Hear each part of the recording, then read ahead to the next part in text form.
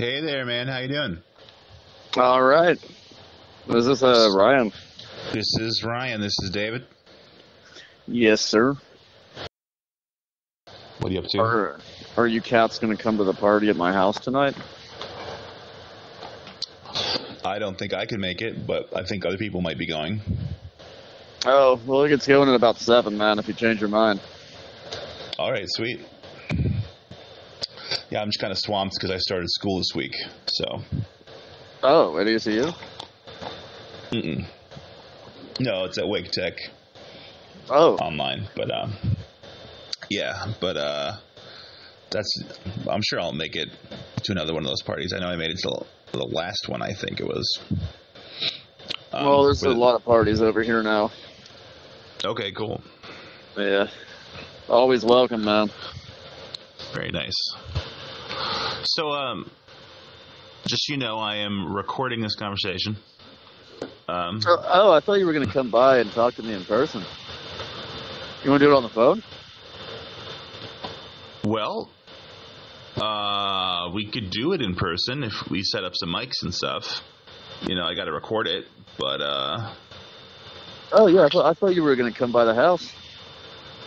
That's why I said, like 2 or 3 o'clock this afternoon, because it's the only time I have before I got to get ready for this party.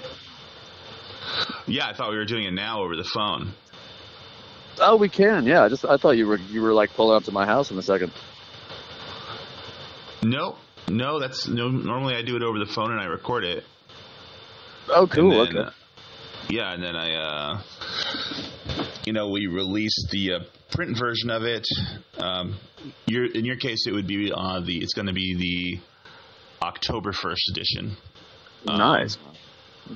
And if you're okay with it, we'll also release the audio on the YouTube channel. Okay, man. Well, I hope I don't say anything stupid then. Hey, the important thing is whatever you say will forever be recorded and then passed down through generations and generations. Well, the internet is forever, I suppose. Yeah, it'll every piece of information on the internet will be very important in 100 years. Well, hopefully this conversation will be, yeah. Yeah, hopefully right. they'll know my work in 100 years. Well, why not? Maybe we could be a small part of that. So, I hope so, man. So let's start with the basic rundown of the information here. Number one, what's your name and where are you located in time and space? I'm David Cicerone, and I live in the zoo down by the river in Greenville, North Carolina. Which river is that? That's the Tar River. Interesting. And how long have you been located there? Oh, 3 glorious years. And have you been doing shows there the whole time? Have I been doing what? Shows there the whole time, parties. Oh, well, we didn't start doing that until after COVID was kind of over. And then all of a sudden, everybody's at my house every weekend, and we just started doing shows. Nice.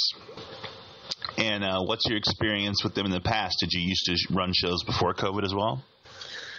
I don't really run the shows. It's more of Jeff Blender and people like that.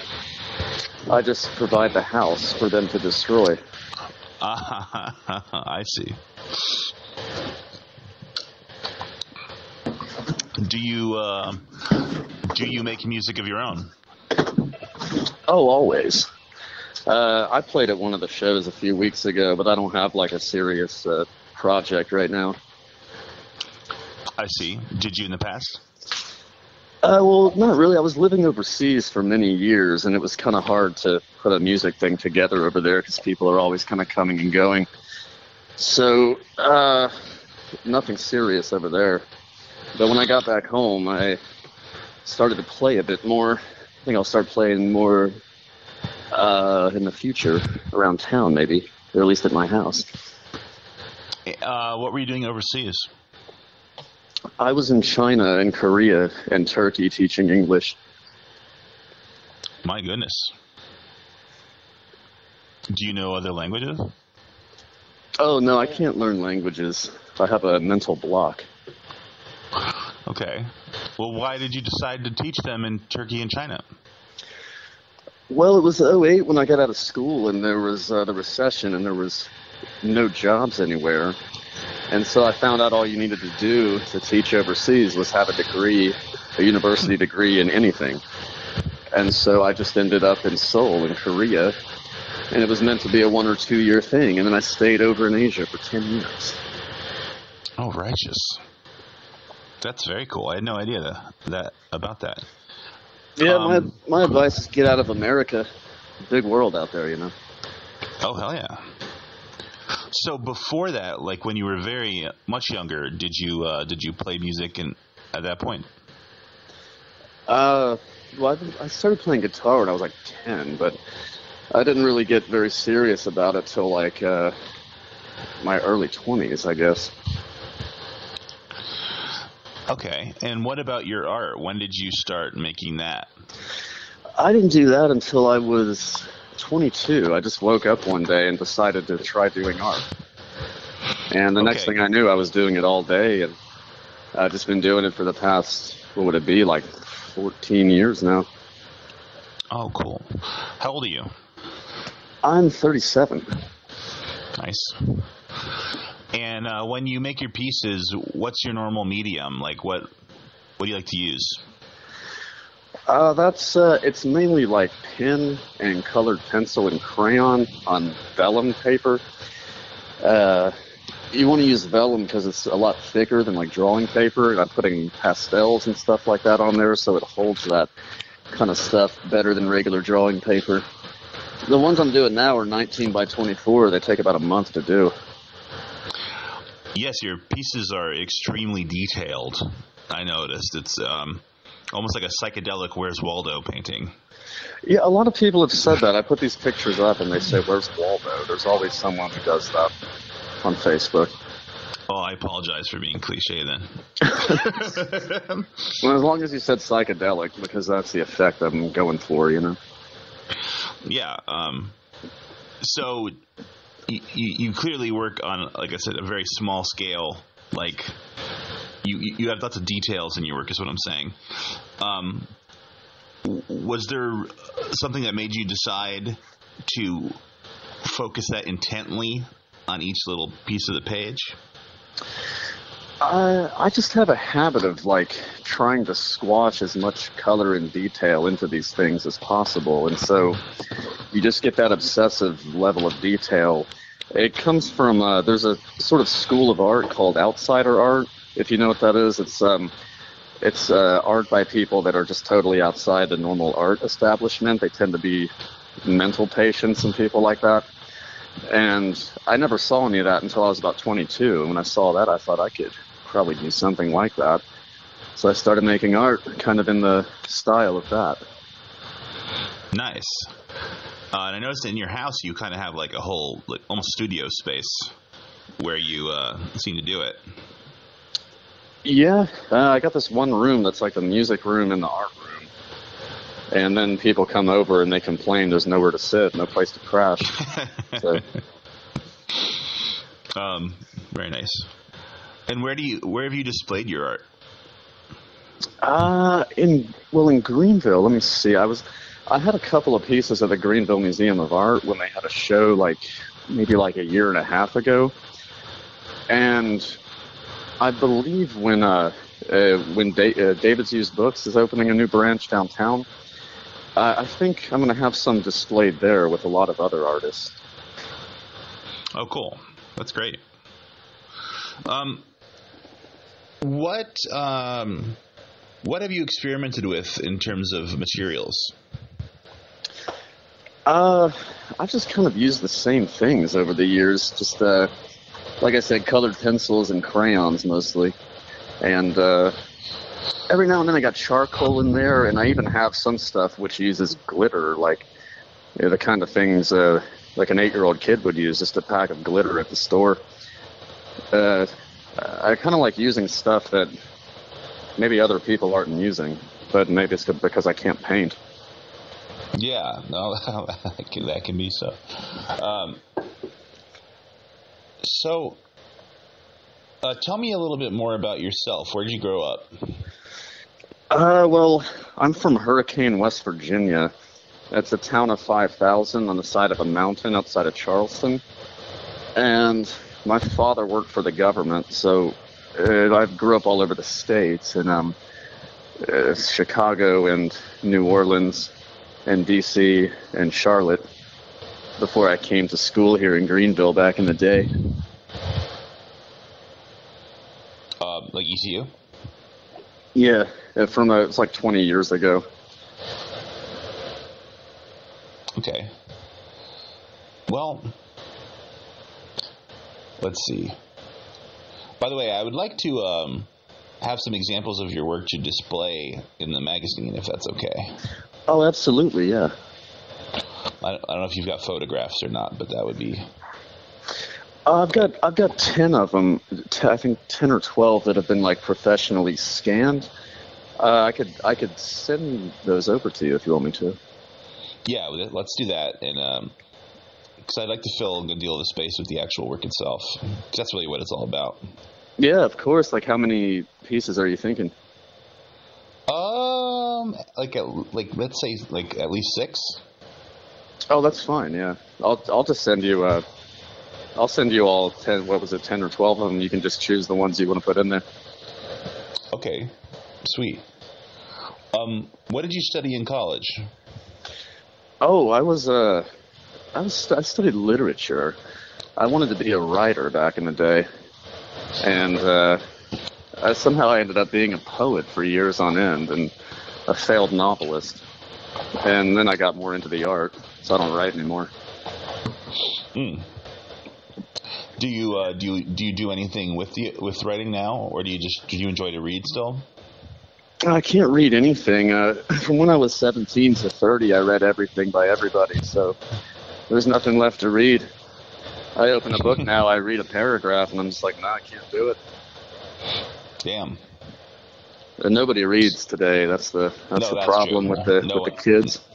No, it's hard to find time to read.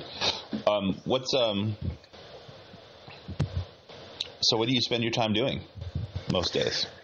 Well, now I got this work from home job, so I never have to leave my house, which is nice. And I just do that, and I sit around and pluck at my guitar. And sooner or later, I'll actually start doing some new art. Right. Do you have any plans going forward with the art? Well, I have this whole stack of sketches right here, and I got a new piece I've been meaning to start for about the past 2 months, but I never seem to get around to it. What's the content of your work? What's the what? The content, the subject matter. Oh, I don't know. I just start drawing, and there's a lot of kind of bad stuff, and then every now and then you get on something good, and you just kind of put a bunch of that into one piece and see what happens with it. I never plan these things out, man. They just sort of come out the way they come out. I'm never happy with them at the end. The more I don't like it when it's done, the better the piece tends to be. It just takes a month and a half for me to start liking it. It's the ones I like when I finish them that later on I say, nah, that's terrible. Well, you said you'd had some sketches that you'd done. So I don't know, do you normally like sketch first and then work, or do you what's the relationship of those things? I just carry around this little notebook, and every now and then I put down a sketch, and whenever something seems like it is a worthwhile idea, I just transfer it over to the 19 by 24 paper, and then I spend a month making it look good. Nice. Very good. And it's a long process, a very obsessive process. It takes forever to do. It almost reminds me of like there are certain schools of Buddhist monks in India and in Nepal who will it's almost like the experience of making it is what really matters, rather, if that makes sense. Oh, well, man, it's not the destination, it's the ride, you know? Yeah, exactly. That's what I was saying, because you say you take a month to do it, and there are these very intricate and detailed things, and you also don't have a lot of intentionality going into it in the beginning. So it seems to me like it's possibly like almost like a meditative process for you. Well, you got to put yourself into a bit of a trance, you know, for the colors to flow at the most optimal levels, you know. Mm-hmm. I don't know. I don't plan any of this. I just take one random color and I work with that until I get tired of it, and I switch to another color. And that's how you get those crazy backgrounds on those things. Hell yeah. Have you had any like bands or have you worked with any other musicians or artists or bands or collaborators with your visual art before? You know, I haven't done that. I'd actually like to do that. I'd like to have another artist hand me something that's drawn in like pen and then I color it. Yeah. Or maybe just the other way around. I draw something, have someone else color it, like just to see what happens when you have two artists instead of one, you know. But no, I haven't done that yet. I'd really like to in the future. Very cool. Because your work also kind of reminds me like of a projection that would be behind like a band for a light show or something like that. Like it's kind of got this neon sort of quality, and like I can imagine it like pulsing with colors pretty easily. Yeah, I don't know. It's a lot of the time when I make these things, I'm listening to psychedelic music, so maybe that's why they look the way they do. But yeah, I could see that being projected behind the band. It just depends what kind of music they play. Right. What kind of music do you listen to when you make them? Oh, well, I like the very first Pink Floyd album. It's called Piper at the Gates of Dawn. That's always a good one to listen to. Maybe Hendrix too. It's good to work to like actually like if you listen to classical or you listen to like that post rock type of stuff, you don't really want to listen to rock and roll because it distracts you because the songs are only 3 minutes long. So you want to have like a 45-minute piece of music you can get lost in, and the more lost in the music you get, the more lost in the artwork you get. And is there a connection between what you're seeking when you listen to the music and what you're seeking when you're making the piece? Well, I'd like to get the kind of spontaneity that music has, you know, into the artwork, if that makes any sense. Kind of unbridled free expression and all that shit, you know. Mm-hmm. So that's what I like about, you know, when you listen to like improvisational type of music, they're just they're winging it, you know, as they play. And you got to do a lot of that when you do art. And you can't plan too much. The planning is what ruins it. I got you. All right. Do you have your work available to see online? You know, I don't have a website. All I have is one of those Fine Art America type things. But you can't. But there is something I can like print, and people can check it out if they want to. Oh, for sure. Yeah. It's just Fine Art America / David Cicerone, I think. David Cicerone. Well, yeah, I could just send you the link to that in a like Facebook message or something. That sounds good. Is there anything you'd like to promote? Like to promote? My friend's band, Shizu. Go see them. And the Paper Skulls, they're good too. All right. And the final question is there anything else, it could be anything at all, you would like me to include in this that I have not asked you about and you have not mentioned yet? Don't listen to shit music. That's my message for the young generation. I think they need to hear it. Okay, David. I think I got enough here to make something happen. Do you feel good? Right on, man. No, I thank you, man. For doing this with me. Absolutely. Thank you too, and I'm sure I will see you at one of your many parties. Yeah, man. Yeah, like I said, if you find time later tonight, come by and check out the party then, and I'll send you that link to the website in a message in just a second. Oh, and some of your photos of your work too. Oh, of course, man. Yeah. Okay, so I'll just send over like all 10 of them. You can just choose what you want to use in the magazine. Okay, excellent. It will be available on October 1st, and I'll give you the link and everything when it comes. Okay, thank you so much, man. I really appreciate this. All right, thank you. Have a good one. Yeah, man. You have a good day. You I'll too. see you. Bye-bye. Yep.